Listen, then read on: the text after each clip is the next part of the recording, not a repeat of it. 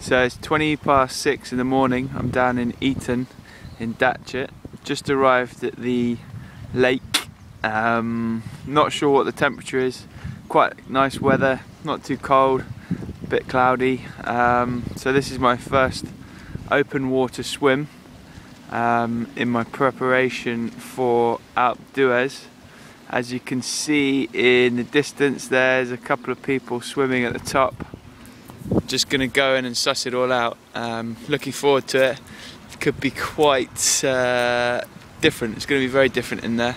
Very, very cold, I imagine, and it's just a long straight from what I can imagine, what I can see, all the way up to the top. So I'm going to try and do the distance today of 2.2 kilometers.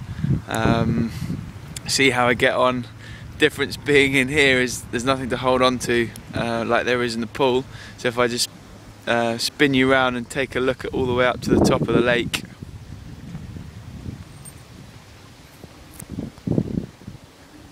It goes quite a long way, so